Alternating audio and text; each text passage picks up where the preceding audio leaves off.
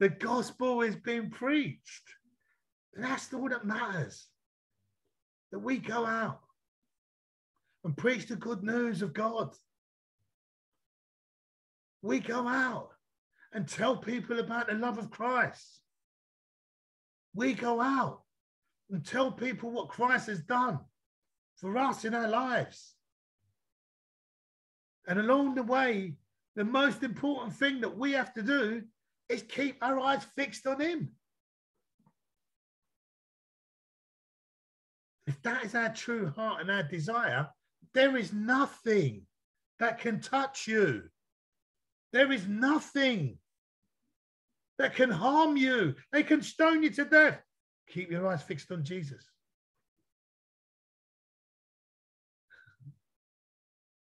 I love it. Because this results in, you see, persecution results in spreading the gospel. When persecution comes, that means the gospel is being preached. People are getting saved.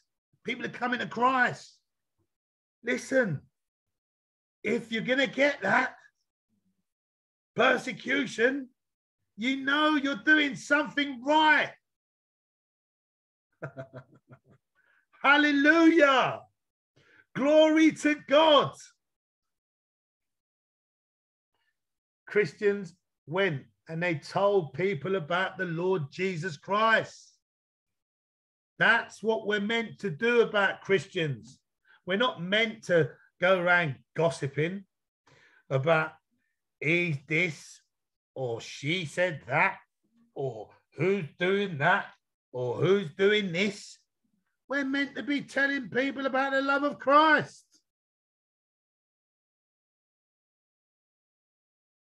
Maybe persecution was necessary at this point to make them obey the Lord. Who knows? Anyway, what we do know is it resulted in blessing for many who heard, gave their life to Christ. That's what it's all about. That we go out and tell people the good news, the simple gospel. One of the deacons chosen in chapter 6 to look after the money of the church, Stephen, was killed. Another, Philip, is now seen going to the city of Samaria and preaching. Again, the Lord gave special miracles and many of the Samaritans believed. This resulted in great joy. Listen, friends, brothers, sisters, our main job and role is to preach the good news of the gospel. If anybody doesn't know what they're called to do, know you heard it on this platform tonight, that we're called to preach the good news of the gospel. If anybody's confused about their calling, first and foremost, number one, we're called to preach the gospel. We're called to tell people about the good news. We're called to tell people what Christ has done for us. Questions, comments, anyone, before we move on?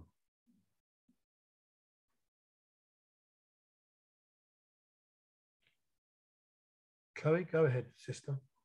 I just wanted to comment on, you know, how how they were scattered, and they were to preach the word wherever they went, and just identifying how out of, you know, that must have been really out of their comfort zones, you know, just to be scattered apart from one another, you know, what they're used to, what they're known, and really go into the wilderness and preach. Just, you know, God likes to, you know, he likes to get us to that next level, but it always feels uncomfortable to begin with. We always have to go through a bit of an uncomfortable stage before we go to that next level of that relationship or our calling with him. Amen. Amen. So we see the enemy coming in like a flood, corruption, division. We see it in the case here of Saul, assenting to the death of Stephen, the organized persecution as an answer to the gospel, the insincerity of those who pretended to accept wise counsel, but their real cowardness is not venturing to be decided array into the priestly power against the new sect. So we see, coming to you, Leon, 1 second, we see that on one hand, there were some people who were thinking, right, well, Jesus has just been killed, and, you know, maybe these Jewish leaders were right. And then the gospel has been preached. We see the double-mindedness of the people. Maybe the Jews are right. They've just got rid of one. So, and then you see what's going on with the enemy coming in like a flood, because you've got to remember, these people killed Jesus. So they're not just going to, the high priest particular, what's his name, Caiaphas, he's not just going to sit around. He's thinking, hold on, I've just killed Jesus, and I've got this guy, Stephen, and I've got loads of people preaching this same gospel. So you've got a crowd and a lot of people that are double-minded in the sense that because they don't know where to go. These are the same crowd. These are the same people, only a few months ago were going free Barabbas. So we saw, the prevalence of that in when Jesus was coming in, rolling into the town in the donkey, and they were going and they were laying the carpets down in palm trees, Palm Sunday. A few days later, they're saying, kill him. So we've got the same people now. All of a sudden, the gospel's been preached again, because they must have thought Jesus is gone. The gospel's been preached again. People are getting saved. People are getting healed. People are coming to Christ. Look at the scenario. People are getting saved. So when God moves, somebody out of the way, or moves somebody on, or moves them into a different country, or moves them into a different direction, the gospel is still being preached. People are getting saved. People are hearing the gospel. People are being delivered. People are being healed. People are coming to Christ. That's what draws people. That's what we need to focus on. Yes, Leon. God bless you. Over to you. Yeah, I just wanted to come into agreement. Everything that's been spoken within the preaching of the word. But see, when he said about Philip went down to the city of Samaria and preached Christ to them, from that moment there and then, Jesus was a son of man. And that's what they needed to know, that he was a son of man. He's a son of God, but also he is the Messiah. But also in that, continuing in what Philip was hearing and seeing, but the miracles was held. But, with the unclean spirits that were coming out, but he said about the loud voice, that loud voice came out, but he said many who possessed, was,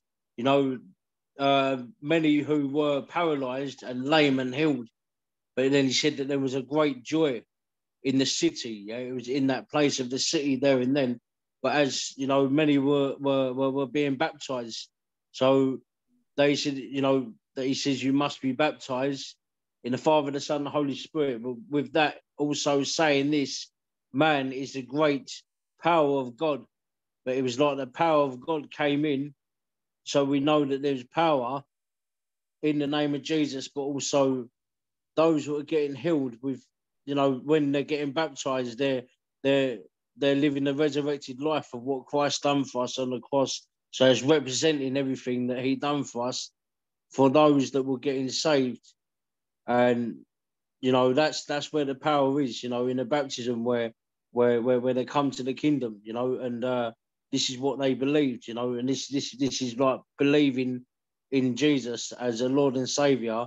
But he said that, he's preached the things concerning to the kingdom of God, the name of Jesus. It's in the name of Jesus. But also he said both men and women are baptized.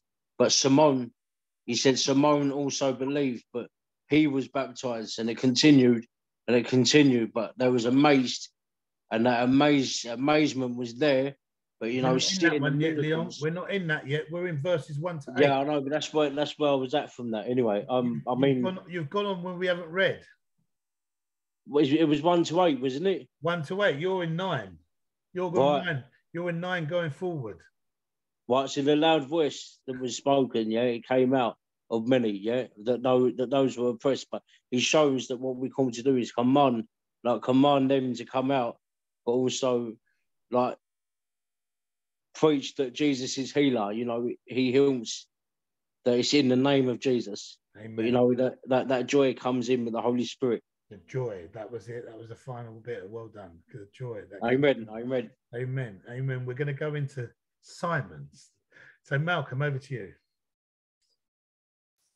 Yeah, I was just noticing how how God used Saul there, because I know he went off causing havoc, but in verse 4 it says, therefore those who were scattered went everywhere to preaching the word. Amen. One action produced many going out to preach the word. Amen. So verse 4, let's look at that verse 4 because that's a key point. Well done. So therefore those who were scattered went everywhere preaching the word. So we got Philip, yeah? So the first fight and the first thing that we need to be in is the word.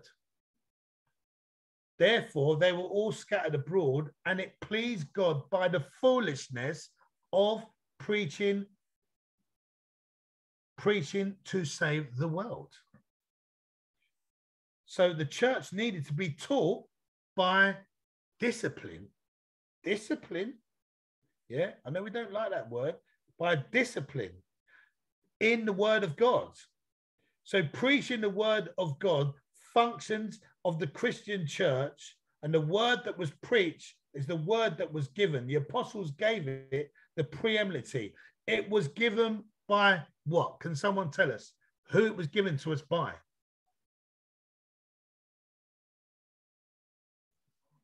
Jesus. Yes, it was given to us, Jesus, but I want to be a bit more specific. Part of the Trinity. Holy Spirit. Thank you. Spirit. Thank you. Very important. Very important that we are Holy Spirit led. We see here that these guys, they're anointed with the Holy Spirit. They're not going on a bit of zeal. They're not going out on a bit of whim, because they know what they're going to come up against. They know they're going to come up against opposition. They're going to come up against persecution. They're going to come up against attack, and they need to know how to stand. And you can only do that if you've got the Spirit of the Lord inside of you. Gemma, over to you.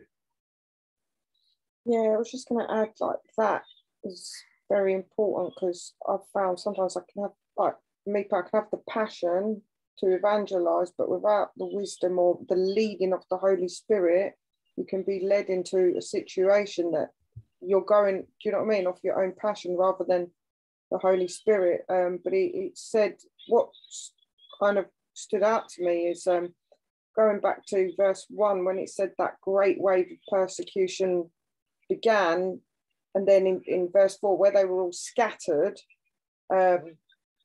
through that persecution, God was still fulfilling his purposes. So sometimes it may look like we're losing things in the natural, we're losing things, but it's all to fulfill God's purpose. So it just kind of stood out to me that we don't know where he's leading us or where we're going to go, but we have to trust that. And that's just like preached to me, because I'm very much like, oh my God, in the natural, I'm comparing myself to sometimes worldly standards, but actually this is all to fulfill God's greater purpose. And the other thing was when he sent out Philip was a Jew, and he went to preach in Samaria, but the Jews and the Samaritans had hatred for each other, but he sent him there to preach. And it just reminds me, like, you know, Paul, when he was called to preach, and from his own understanding, he was convinced that he would have to preach to the Jews because he was a Jew himself and he understood the Jews, but he was sent elsewhere to preach. So sometimes we might think we know what God wants us to do because we might have the intellect and the knowledge or think we have the know-how, but it might not. Yeah, so it's all the leading of the Holy Spirit. You need the Spirit. Lean not on your own understanding at all. You need the Spirit. You know, if you ain't got the Spirit, then if you're in the Spirit, you're following the Spirit. We follow the Spirit of the living God. You know, so we have to trust in the Lord and lean quite correctly, not on our own understanding. But if we're in the Spirit, we're led by the Spirit. If we talk about many scriptures, you know that whether you're led by the Spirit or whether you're led by the flesh, you know that because you're in the spirit of discernment. James. Yeah, this is like advanced step 7 stuff, isn't it? Advanced step 7, mate. I like that. I like that. So either you're operating in your defects or you're operating in your assets.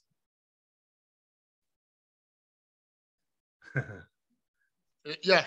And then you've got the humility and the grace to love and understand. And then you've got the wisdom to know the difference.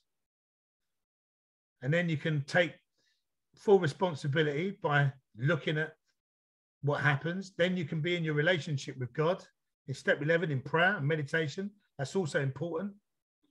Then we go and preach the gospel, carry the message.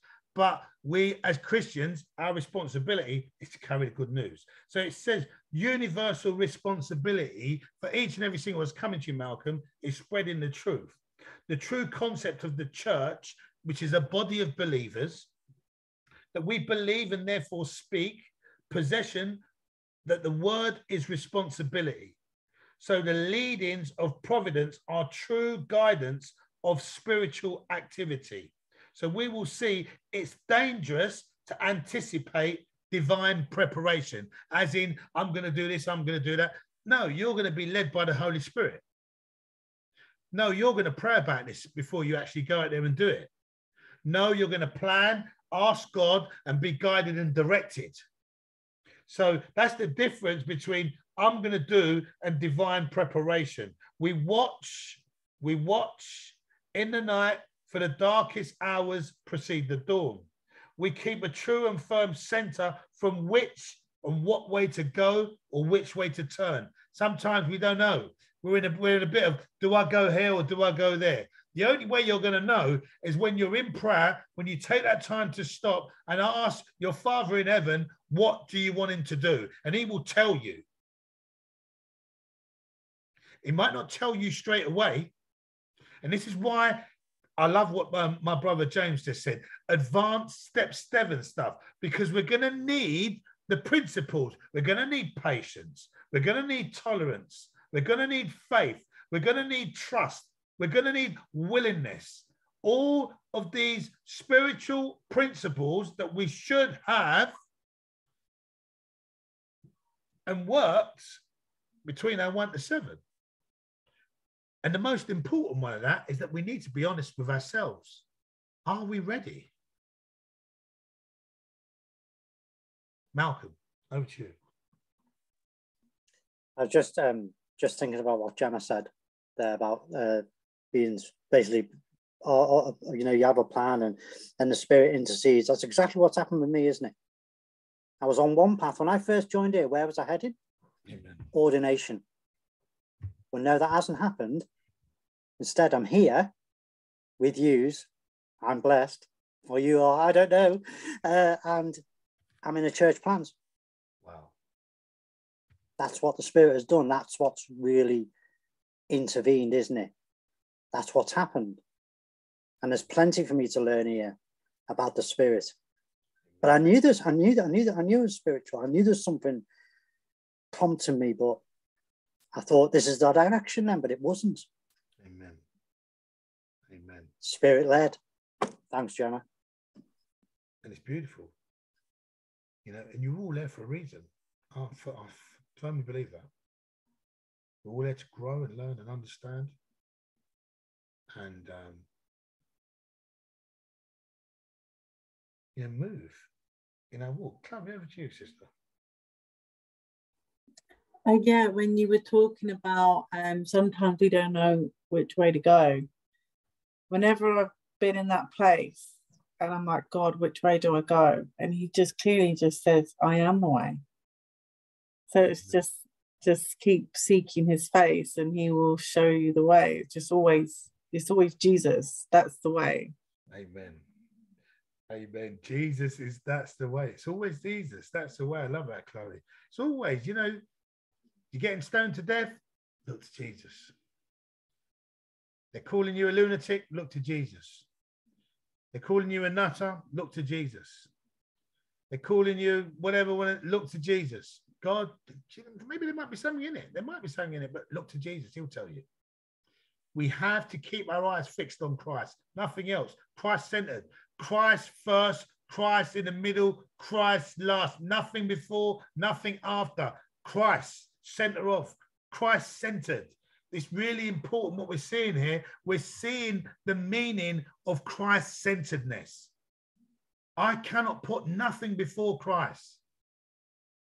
And when I see myself in that place, because sometimes the ego can have its way of manifesting in many different ways. And you can see yourself, oops, rein it back in, go to God, bring it back in line. We can see the flesh popping out, rein it back in, Christ-centered, might even have to do a bit of repentance, back in line. Has to be Christ-centered. It cannot be Gemma-centered, Ivor-centered, Chloe-centered. It cannot be. And once it is, we know flesh has taken over. Flesh, self-will, whatever we want to call it. We can use many different words. You know, it's good that we've got the recovery forum in there because we can understand and we can identify when the actor wants to start running the show again.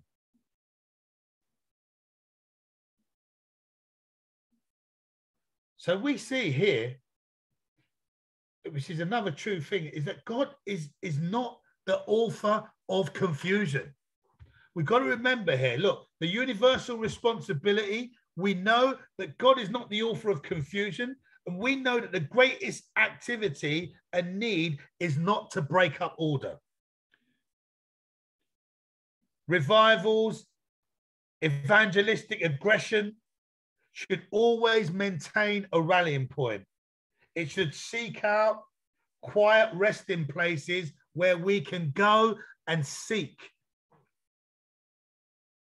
Let God appoint the peace amongst us. Let God be in control. If we're not in that place of peace and we're promoting division, gossip, and all that, we know that the enemy's in. It's come to mash up and diverse his church. We got to know. Sometimes we are our own worst enemies. Good to see you, Charles. We're our own worst enemies. I know I can be a nightmare, mate. My stepwork will tell me that. No one is exempt. And if we're putting people on pedestals, then we really are in trouble. James, carry on. You got your hand up. Yeah, you know, we're given a spirit of love and of a soul mind, aren't we? Amen. Amen. Fruits of the Spirit, Galatians. This is what we need to produce. Good fruit. So, yeah, might take longer than others, but we need to be aspiring to love, to be patient, to be meek, to be understanding, to be compassionate, all those things. Put it this way, right? You want to see some form of transformation in your life, don't you? Nobody wants to be in step 2. Repeat the same mistakes, expecting different results. Repeat the same mistakes, expecting different results. Repeat the same mistakes. That's enough to drive anyone mad, insane. So we're going to see as we go into this verse 8, that we need, that God is preparing his church, that we are stepping stones to work amongst Gentiles, heathens, Jews. We know that Jerusalem still remains the seat of the apostolic wisdom and authority, even though the Jewish leaders, the chiefs of Sanhedrin, you know, even though today they still don't believe, a lot of them, but God is going to claim that. That's his promise. He's going to claim that back. You think about the Muslim faith is probably one of the biggest faiths going. Every knee shall bow, every tongue will confess that Jesus is Lord. The Bible doesn't make promises that it can't keep. Yes, That's Lord. the Muslims, that's the Jews, that's all of them. Every knee shall bow, that every tongue will confess that Jesus Christ is Lord. Our job is to go and preach. Our job is to get into the word of God and go out and preach the word. Tell people about Christ, the love of Christ. Tell people about what Christ has done for us. It's our job. The gospel proclamation is great joy. Mission to the masses. It said there was a great joy. When the gospel has been preached, people will come to Christ. The world joys. The world joys. You know, consuming, filthy, degrading, hiding the light of truth. There is no remedy in civilization. The gospel must be preached. Hallelujah. Let's carry on. 9 to 17, 9 to 25. Who's going to read that for me? How about Sister Nazarene? Where are you? Or do you want me to read from 9 to where? 25. Where's this? 9 to 25. We are in Acts 8, Maxine. Oh, thank you, Pastor. Thank Acts you. 8, verses Thanks, 9 to 25. Welcome. Thank you. Thanks, Pastor. You're welcome. Now, for some time, a man named Simon had practiced sorcery in the city and amazed all the people of Samaria. He boasted that he was someone great, and all the people, both high and low, gave him their attention and exclaimed, "This man is the divine power, known as the great power." They followed him because he had amazed them for a long time with his magic. But when they believed Philip as he preached the good news of the kingdom of God and the name of Jesus Christ, they were baptized, both men and women. Simon himself believed and was baptized, and he followed Philip everywhere, astonished by the great signs and miracles he saw. When the apostles in Jerusalem heard that Samaria had accepted the word of God, they sent Peter and John to them.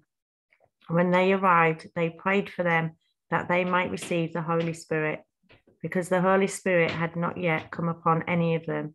They had simply been baptized into the name of the Lord Jesus. Then Peter and John placed their hands on them, and they received the Holy Spirit. When Simon saw that the Spirit was given at the laying on of the apostles' hands, he offered them money and said, "Give me also this ability, so that everyone on whom I lay my hands may receive the Holy Spirit." Peter answered, "May your money perish with you, because you thought you could buy the gift of God with money. You have no part or share in this ministry, because your heart is not right before God. Repent of this wickedness and pray to the Lord. Perhaps he will forgive you for having such a thought in your heart, for I see that you are full of bitterness and captive to sin." Then Simon answered, "Pray to the Lord for me, so that nothing you have said may happen to me." When they had testified and proclaimed the word of the Lord, Peter and John returned to Jerusalem, preaching the gospel in many Samaritan villages. Amen. This is deep, isn't it? This is absolutely deep. So we see one of the Samaritans was a sorcerer named Simon, who used to deceive people. Maxine, your hands up. Yeah, I was interested because, you know, when they said, then Simon answered, "And pray to the Lord for me, so that nothing you have said may happen to me." I wonder what happened to that man. So Simon asked Peter to pray for him too. Yeah. Yeah. I wonder if they did, because it doesn't say, does it? He knew in his spirit who he was, a deceiver. He answered him very, very clearly. To offer money for the gift of God was a terrible thing for Simon to do. Yet there are very many people today who think that by giving money to the church, they will somehow win God's favor. See, Simon the sorcerer is demonstration of some of the people in church today thinking that their money is going to save them. Yeah, I know, but I mean, they do say that offer your tithes and offerings, though, don't they, in church? Yeah. But he also says, do not bring your tithes and offering if your heart is not right. You're better off leaving it at the door. Matthew 7. Leave your money behind. We must know the scriptures. We can't just quote one aspect to the scriptures without coming in with the other side of the scriptures. It says, leave your money behind. Yeah. So if your heart's not right, leave your money behind. Not interested. God doesn't want your money. He wants your heart. This is it. Yeah, 100%.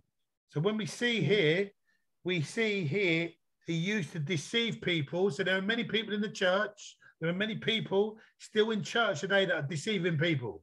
Let's get it right. This is why you need the spirit of discernment.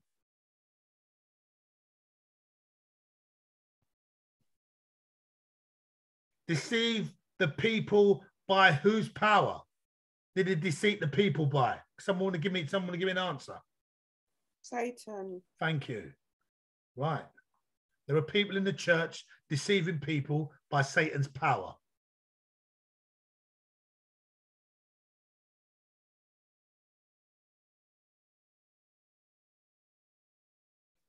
Now he too hears the word.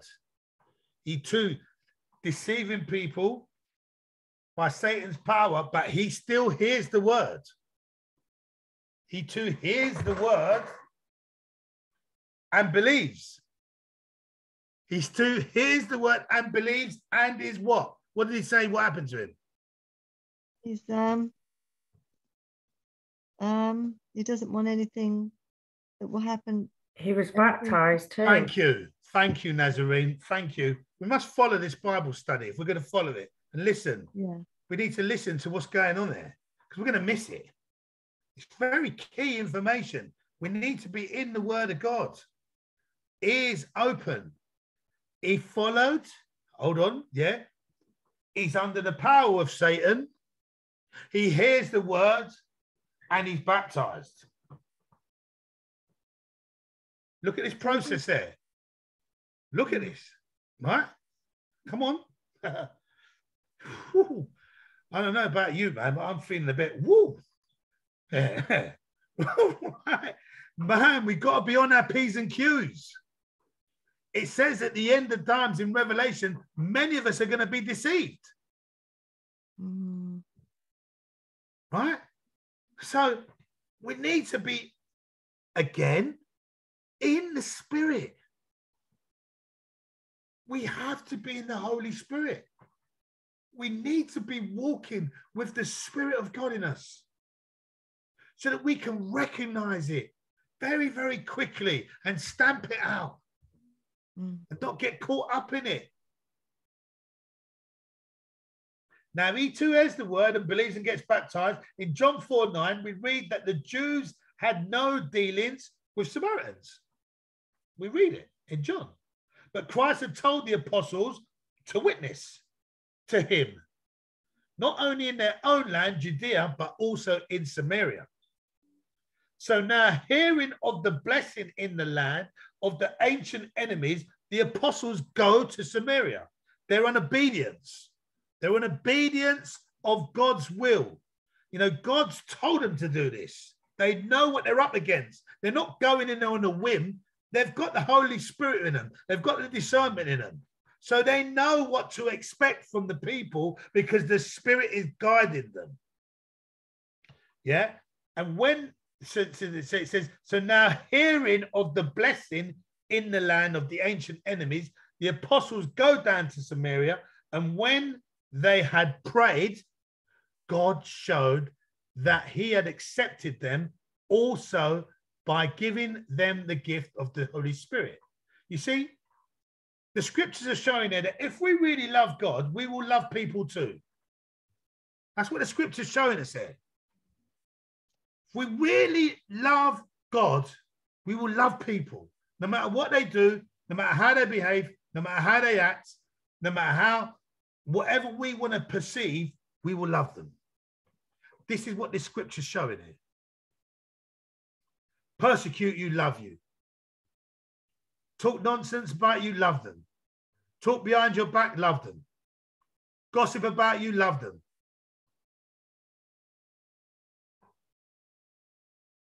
God showed that he had accepted them by giving them the gift of the Spirit and never refused to give them the gospel. We must never refuse to give someone the gospel because we don't like them. Or say, I'm not preaching to that person there.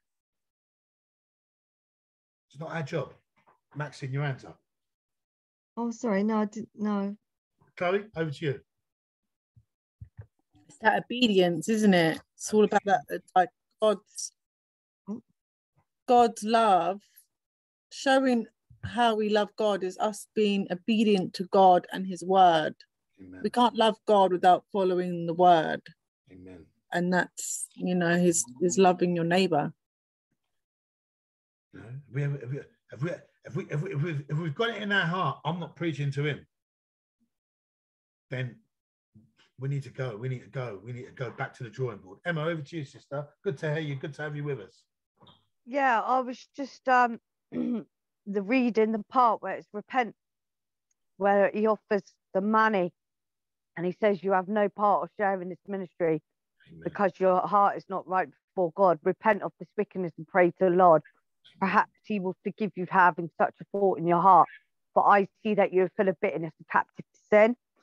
And I love that part because it shows that, like, he is so forgiven. Like, if he prays for his forgiveness, you know, and repents for his sins, he will be forgiven. Amen. You know, and he will eventually get that Holy Spirit, you know, and yeah, that's just beautiful to me, the way it's written.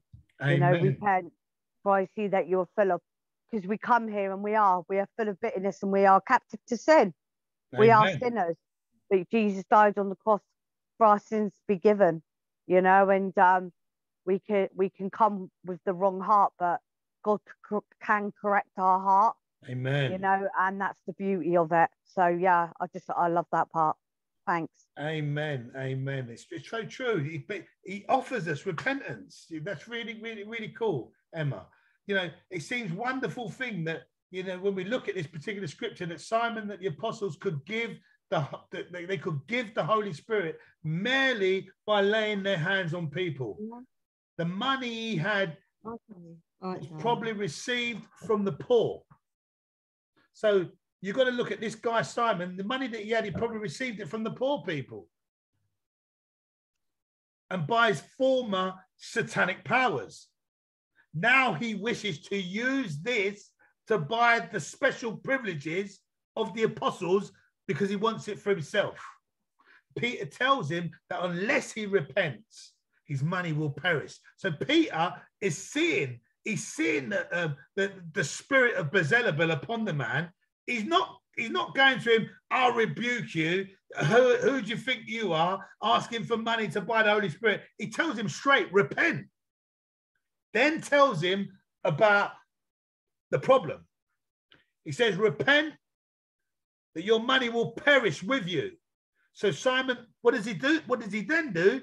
He asks Peter to pray for him. This whole turnout of events is quite cool.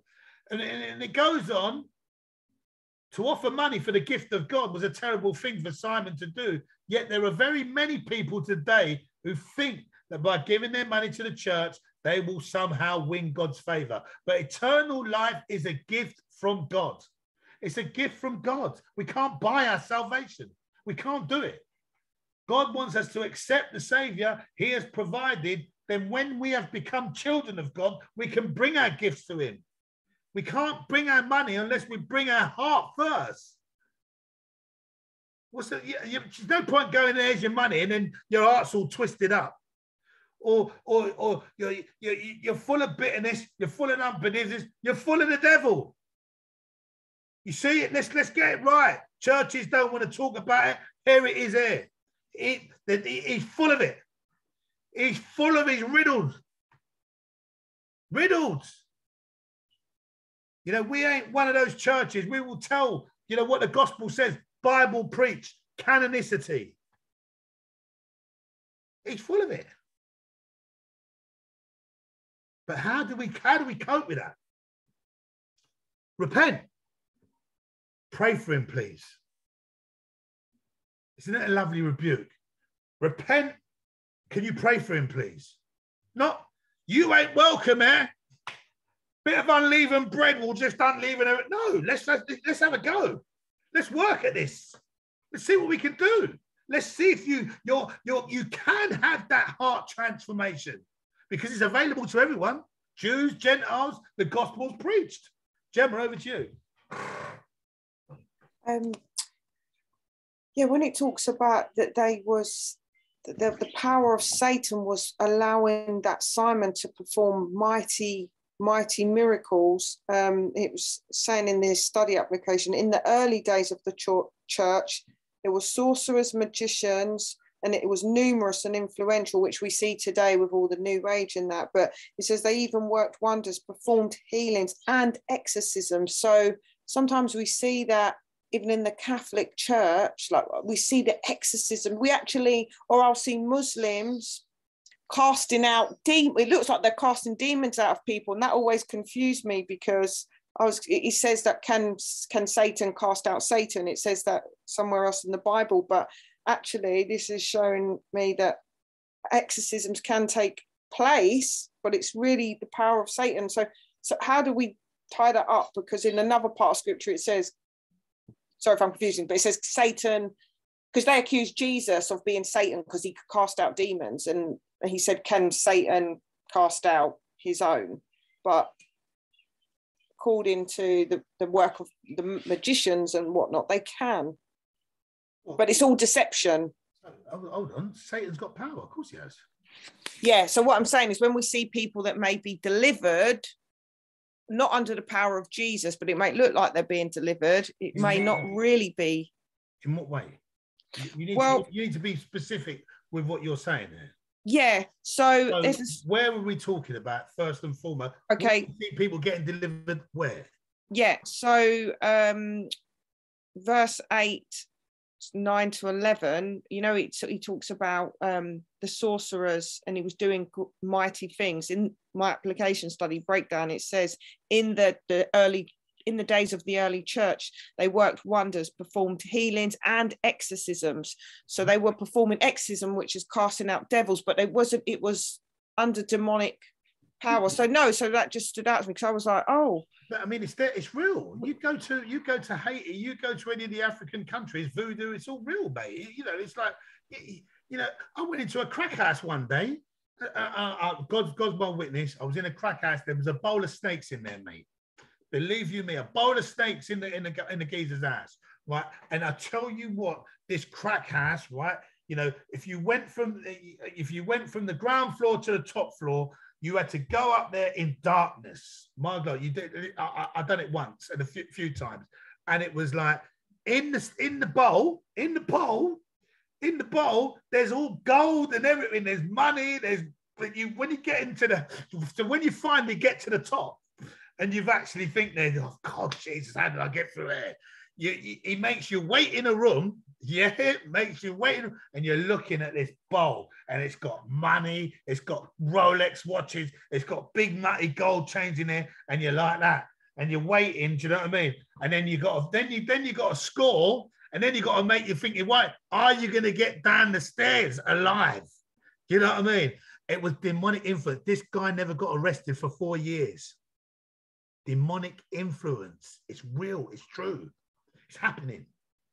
It's live today. Under the power of Satan. What do you think about what's the other Illuminati? So the reason I brought that up is because sometimes, like, for example, where I was church hopping in the earlier days, and they say be very careful who lays hands on you, because you might think you're being delivered, but they could be putting more into you. And that's what this is basically saying, isn't it? Which come is back to that scary. discernment. You know, you do you know what I mean? It's like you wouldn't be in a place if you had the spirit of discernment. You'd know, wouldn't you? Yeah, but new believers, this was like when you're just a new baby, you got to be careful. You got to be new care. You got to be careful. But do you know what I mean? It's like when you walk into a church, you've got to have the spirit of God upon you, haven't you? You know, you've got to be, got to be led. You've got to be. There's many been deceived. You think about it, in these African countries. Isaac Abul talks about it very, very, very, very clearly where he is in. Is it in Kenya? He said he said there's a power going on with dark forces and evil. He said it's still. I mean, we're lucky we don't see it. It's a bit more underhand in this country, but like there, it's like you go from one street to another. It's right there in front of you. But yeah, we've got to be careful, and we've got to be careful right now with, like you said it as well, New Age, all these things, the influence, the healing. There were loads of healers coming on. Even some of the tricks they try. What is these? Some of these hypnosis and all these other areas that they come in and put healing. These are all another ways of techniques of these mediums getting into your body.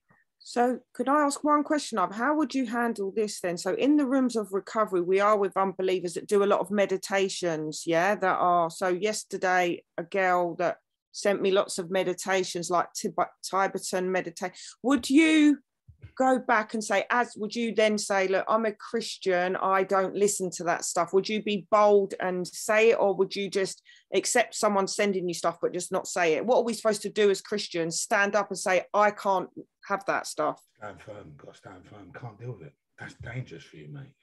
Yeah, not like I would watch it, but my question is, how do you deal? You don't want to offend people, but you want to bring them the truth.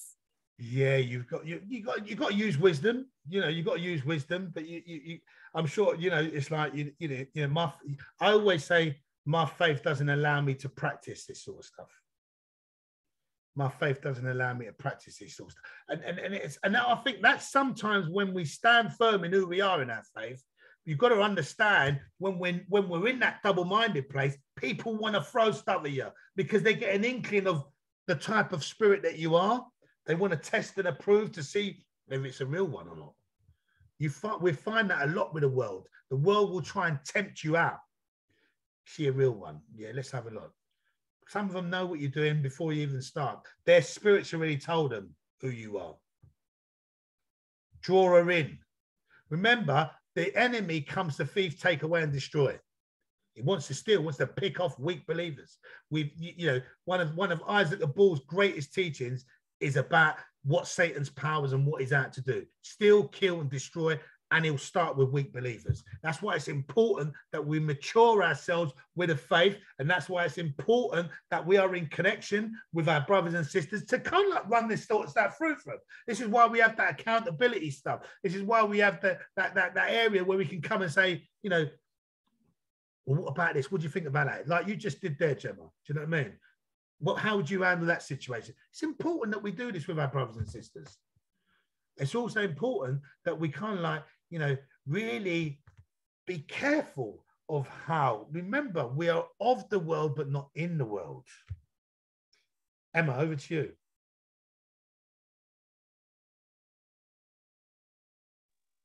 Yeah, I was just looking at the part where it said, then like Simon answered, please pray to the Lord for me so that nothing you have said may happen to me. It was, to me, it's like at that moment he started to fear God, and that's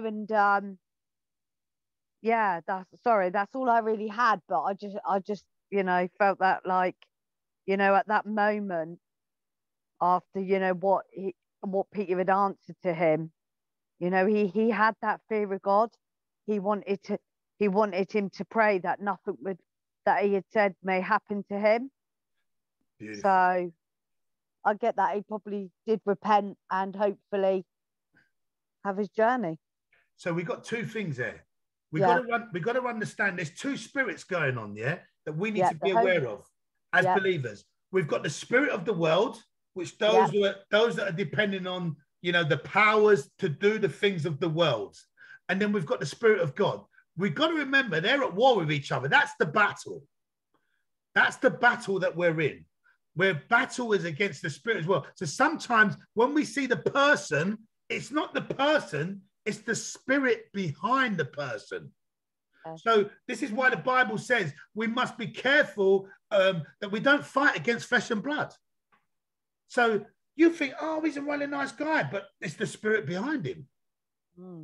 Oh, she's a really lovely person, but we've got to be careful of the spirit behind the person. So we've got the spirit of the world and we've got the spirit of God. That's basically, so we're Holy Spirit, spirit-filled believers here as 11 of us on this platform tonight. We're on the spirit of the Lord. That's the side that I hope we're all on. Do you know what I mean? I know myself, I can vouch for that. That's the side I'm on. I can only speak for myself. Hallelujah. Right? You know what I mean? But this is what we're up against. The spirit of God against the spirit of the world. So we need to be understanding that Simon represented the spirit of the world in the church. So he was representing the spirit of the world in the church. So you've got to understand that there are believers today representing the spirit of the world in the church. So this is why we say, if it's not of the Holy Spirit, I'm not interested. And we've got to discern that. We've got to be able to discern that. This is what we need to be asking in our prayers. Lord, give me the spirit of discernment. In NA's principles, there's only one book that talks about the spirit of discernment. And it talks about it when it talks about the spiritual path. There is nothing in the step working guide. There is nothing in the basic text. There is nothing in the how it works. Why? Because it's based on the spirit of the world. Go and get my own higher power. That's not of Holy Spirit. Go and choose a God of my own understanding. Great, we get it right. We get to choose Jesus. And now our job is, now that we have got it right, to try and be that example so that when it comes along, when someone sends their Tibetan 2 meditation, that maybe we can come back with a bit of scripture, or this is what I do, or why don't you come and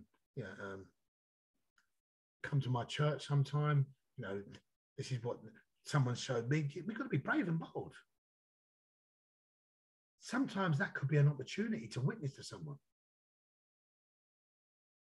That person might be just as lost as we were when we didn't have Christ. And it's looking and it's searching. So we've got to use our wisdom, and think, whoa, that might be an opportunity for me to get in there. So sometimes we don't always have to shy against it in a way that, oh, it's negative. We have to kind of like try and use it as an opportunity to preach the gospel to that person. That's our job. That's our role. So it's really good that we can see that the world's calculations are too much. Simon spirited the mixture of sorcery and faith. It had filled with some portions, and the true apostolic spirit manifested. We need to be dependent on prayer. That's the only way we're going to be able to really discern and know about these spirits when they come and want to attack us, want to draw us out, want to approach us. That's the only way we're going to know is in prayer. In prayer, Lord, help me. The danger of the church is our lackness of discipline. This is what we're lacking. We are lacking disobedience. We're lacking, being in the word. We're lacking in our prayer closet. We're lacking sometimes in the church in our fasting. If you look at the Muslims, they're rigid. 4 times a day, they're on that mat. 6 times a day, they're on it. Boss, 12 o'clock, bang, the mat's out. Boss, 4 o'clock, the mat's out again. Allah Akbar, boss. And probably at night again, they're on it. They're with their beads, to the all day. Watch them. They give us an example that we can look to. Some might say it's religious, but we need to look at it as an example that, you know, so as Christians, they're in their word, they're in their book, they know the scriptures, they'll have an argument with you, they'll come with analytics, they'll come with apologetics, they're on it. And for us to be able to be even entertaining the conversation, we need to be in our prayer. We need to be in our word. We need to be on our P's and Q's to even have a chance of having a conversation with them. Otherwise, they'll eat you up, chew you up, spit you out. Before you know it, you walked away thinking, oh, I need to go back and read my book. Chloe, over to you.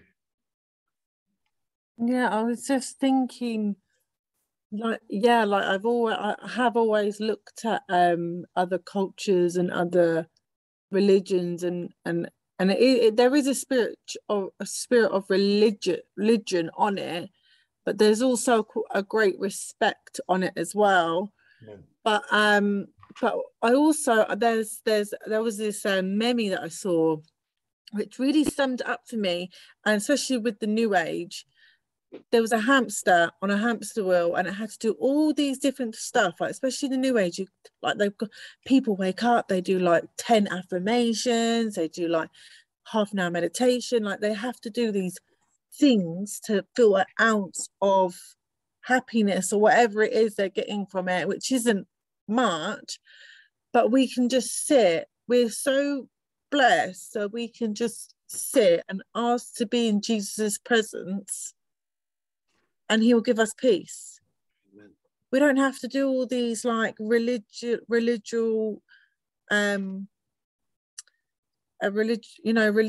protocols or religious affirmations kind of things. We can just ask to be in our Father's presence. So we really need to understand that, and understand how blessed we are to have that relationship with our Father, with our God.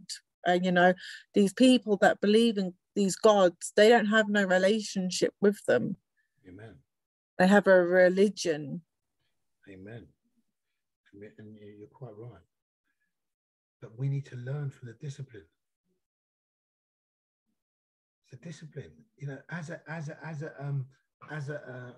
someone who lived in East London around a lot of Muslims, the one thing that stood out for me was the discipline of their faith. And you, even though you knew that they were lost, you had to admire their discipline. You had to admire it. It was like, for me, it stood out like a sore thumb.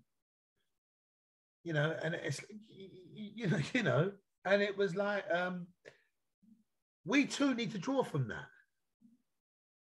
We need to draw from that. And as Chloe said, you know, it doesn't have to be religious, but if we're in the word 4 times a day, then surely that's going to benefit us, because it's going to edify us. It's going to transform us. It's going to renew our mind. God is going to reveal stuff to us. If we're praying for others, if we're, you know, doing the things that the Bible tells us to do, then we're going to feel much better. We ain't going to be walking around with spirits of heaviness if we're doing all this sort of stuff. We ain't going to be walking around with spirits of oppression if we're doing all this stuff. There's a key to it. He says, my peace I leave you through my word. The word of God is truth. You know, the word of God penetrates. It will penetrate us like a double-edged sword. It gets through to our hearts and our minds. It convicts us. It makes us look at things in different perspective. This is why our calling is totally different to somebody that's in the rooms. They won't understand it. They won't understand things like, oh, sex before marriage, why you can't do that. Because we're so focused on the flesh.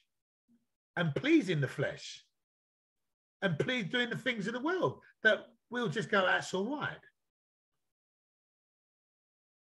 We compromise. We know that when we've received the Spirit of God, there's no room for compromisation. The Spirit will convict you. It will show you that that's not right. The other day when I wanted to, throttle the guy who wanted to take all my deposit, the Spirit stopped me from doing it. And I did. I said, I've had enough. I wanted to go for him.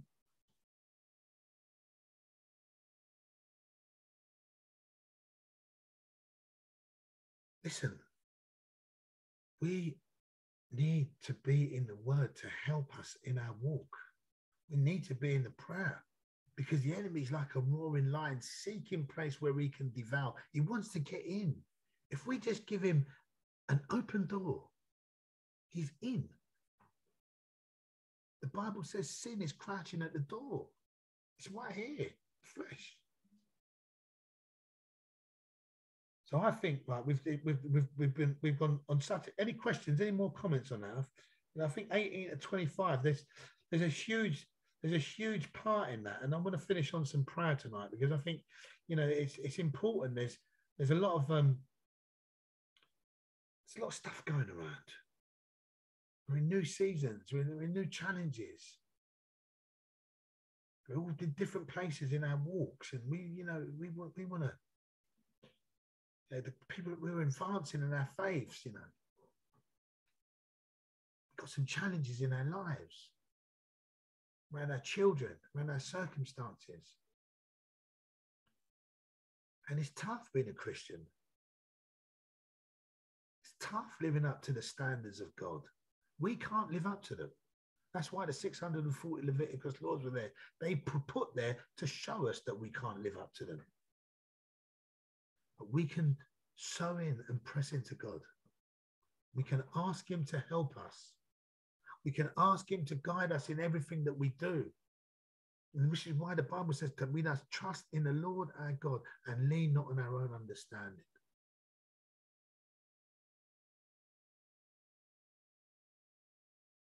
It's great where we're all at. We're all brothers and sisters. We get challenged, we get difficulties, we get trials. And the enemy's like a roaring lion, wanting to sow cords of division and all sorts of things. And we can get caught up in the flesh.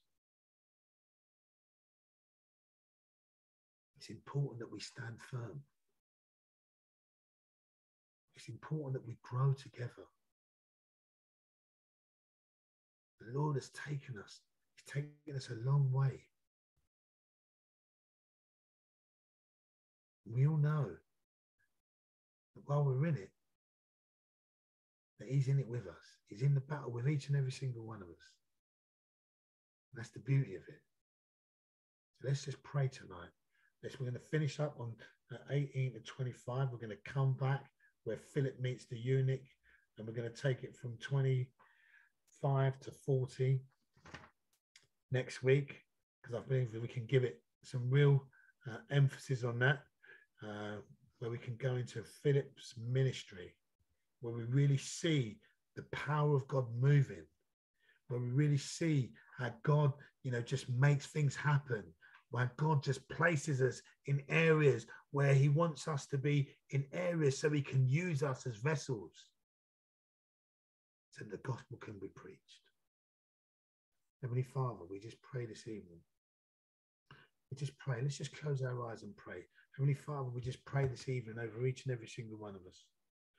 We just pray for our brothers and sisters, Lord, that we're talking about the first church. We're in the last church.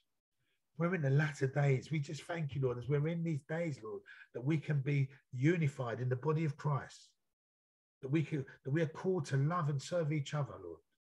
Lord, I just pray that we just continue to use each and every single one of us, Lord, to continue to guide us in everything that we do, in the mighty name of Jesus. Father, I pray today, Lord, that no matter where we are in our life today, that you will help us, Lord, that you'll help us in our difficulties, that you'll help us in our struggles, that you'll help us in everything that you want us to do, Lord, that we're called to do, that no plans of the enemy shall prosper right now in the name of Jesus, Lord. We pray that you strengthen us each and every single, empower us with your Holy Spirit, oh God. Thank you, Lord, that you've left us the Spirit, Lord, to guide us, to lead us, Lord, to help us, to strengthen us, Lord. We thank you, Lord, that the Spirit of the living God is upon each and every single one of us today. No one exception, to preach the good news of the gospel, to set the captives free. Thank you, Jesus, Lord. Lord, empower us with your Spirit, Lord.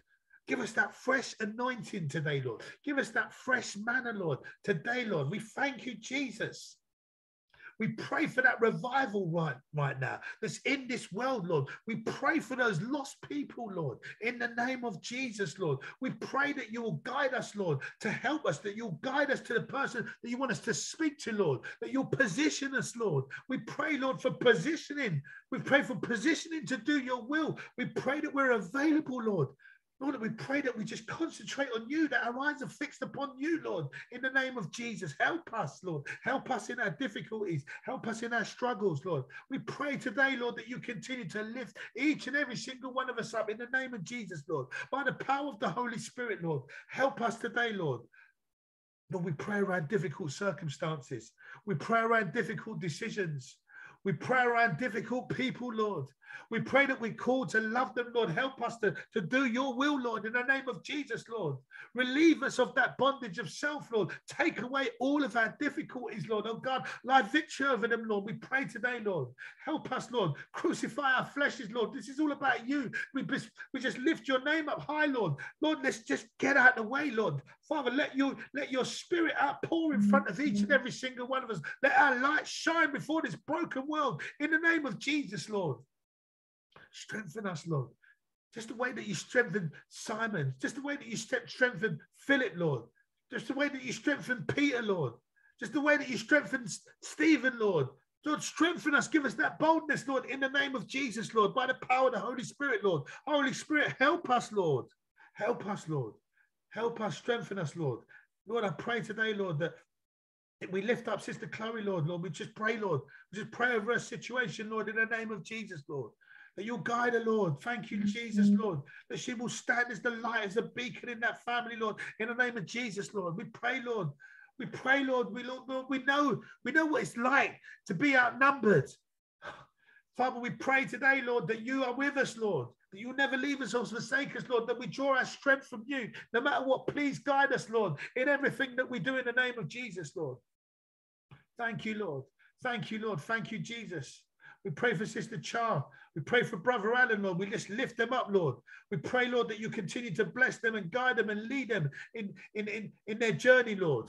Lead them, Lord, as they prepare for their marriage, Lord, in the name of Jesus, Lord. We just lift them up to you, Lord, in the mighty name of Jesus, Lord. Our brothers and sisters, Lord, we just lift them up. We lift up their family. We lift up their beautiful children, Lord, in the name of Jesus, Lord. We just pray covering over them, Lord, in the mighty name of Jesus, Lord. We pray for Emma, Lord. We pray that as you've been baptized recently, Lord, that you'll strengthen her, Lord. We pray around their circumstances, Lord. We pray, Lord, as we go to pray this week with her, Lord, that you'll lift her out, Lord, that you'll elevate her, that you'll quicken her in her spirit, Lord, in the name of Jesus, Lord, by the power of the Holy Ghost, Lord. We thank you, Jesus, Lord, for you are with her. We pray for Maxine and Alex, Lord, in the name of Jesus. We lift up Gemma to you right now in the name of Jesus. We lift up Joe, Lord. We lift up her circumstances to you. We lift up, Lord, her health to you right now in the name of Jesus, Lord. Lord, we pray, Lord, that you cover her, Lord, that she'll look to you, seek to you as the author and the finisher of her faith, Lord. We pray for Sister Nazarene, Lord.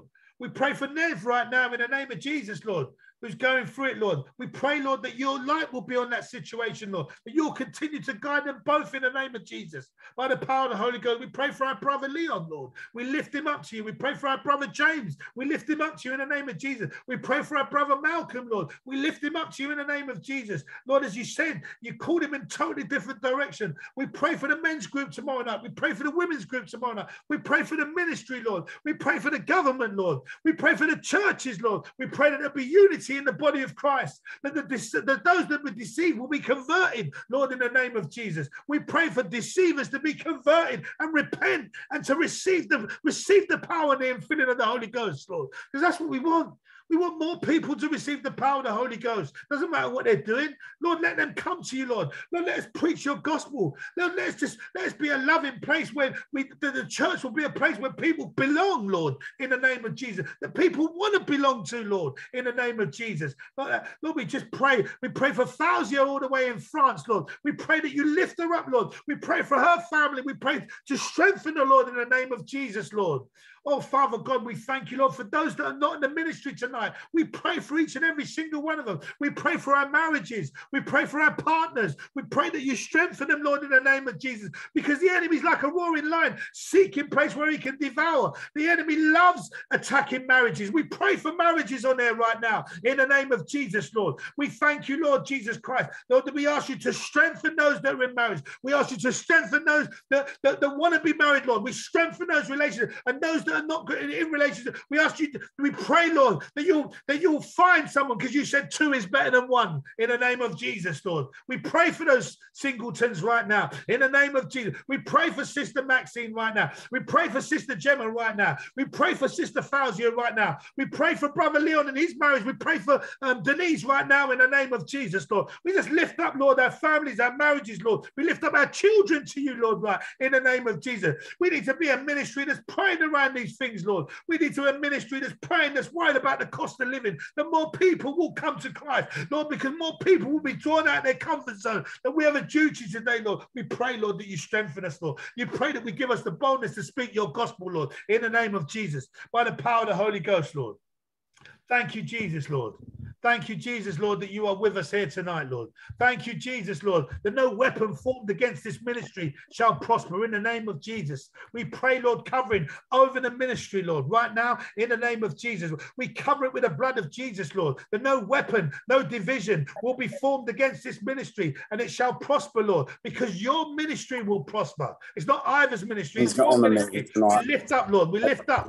We lift up your ministry, Lord, in the name of Jesus. We thank you, Jesus, Lord, that you are with each and every single one of us. We thank you, Father God. We thank you, Father God, for what you're doing. We thank you, Father God, that you're equipping us.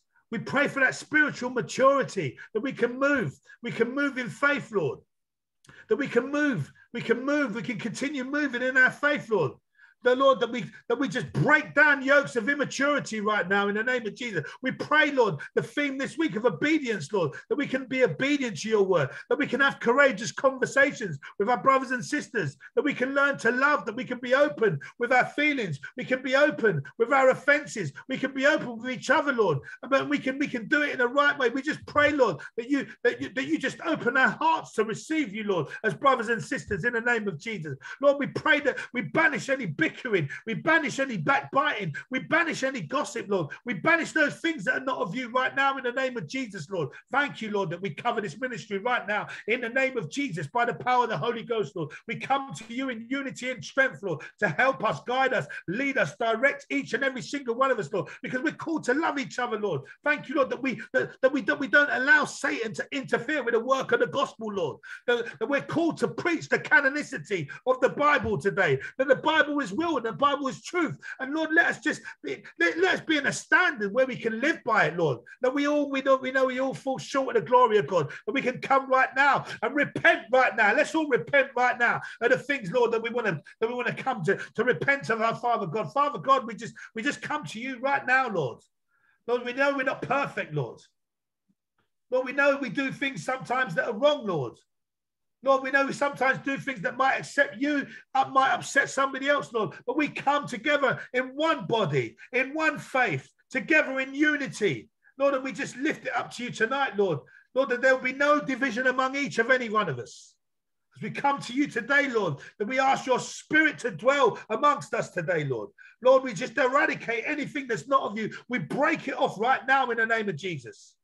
We break it off right now. Enemy, you have no place in this place. You have no foothold over anyone right now. I release your burdens right now in the name of Jesus. Father, we pray, Lord, there's no unforgiveness in our hearts right now, that we leave this meeting tonight pure and in you, Father. Lord, that we can come to you. That we can come to you, Lord. That we can come to you with a clean and contrite heart in the name of Jesus. So our prayers can be heard, Lord. Thank you, Jesus, Lord. That we can come to you. You said you come to you. Come to you with a clean and contrite heart, Lord, in the name of Jesus. Thank you, Father, Lord. Thank you, Lord, for our brothers and sisters. Thank you, Lord, that we can grow together. Thank you, Lord, that we can love one another. Thank you, Lord, that we can continue to help and support each other. Thank you, Lord, that we don't always get it right. Sometimes we get it wrong.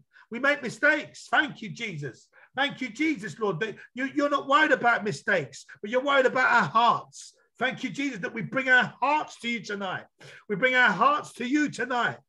Not our flesh, we bring our hearts to you tonight, God. We come with our hearts to you, Lord. Lord, we leave our heart to you right now. Search our hearts right now. Search our hearts now, Lord. Search our hearts right now. Search your heart right now. Search your heart. Put your hand on your heart. Search your heart right now in the name of Jesus. Oh, Lord, we come to you, Lord. We come to you with a heart, Lord. Lord, and if there's anything that's not right, Lord, cleanse us, purify us right now in the name of Jesus. Let us not come back to, as we come out and we go into our own prayer closet with you, Lord, in the name of Jesus, that we can come right standing with you so that we can hear from you, that there's no blockage right now. In the name of Jesus, we thank you. We thank you for the beauty of being able to stand together. Lord, we know what happens when we stand together. Because you are building up an army. Satan wants to destroy an army, but we know that you are building up an army. We thank you that you'll continue building, Lord. We thank you, Lord, that we'll continue seeking, Lord. And we thank you, Lord, that the devil, the prowler, the roaring lion will have no way in there. No way. Thank you, Jesus, as we come tonight. As we come tonight in unity and strength in the body of Christ. We thank you, Lord, that we come in unity. We come as unity. We come as a package. We don't come as a singleton. We come as a unity, as a body. We thank you, Lord, that we are for the body, for the arm, the leg, the eyes, the head, the shoulder, the all aspects that we work together in one, Lord. Thank you, Jesus, that you bring us together, Lord. Oh, Lord, let us shine our light out there. Let us shine our light in 12-step fellowship. Let us shine our light in the world. Let us shine our light in it. Strengthen us to shine our light in this wicked world, Lord, oh God.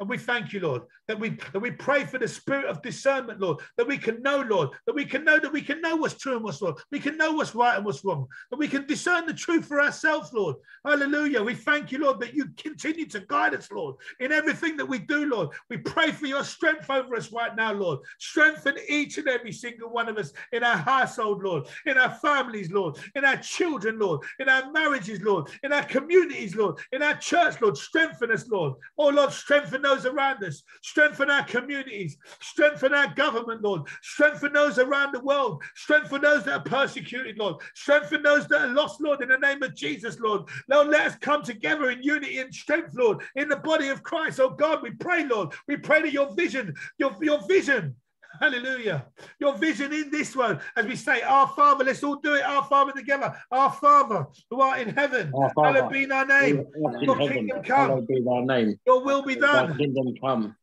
thy will be done on earth as it is in heaven.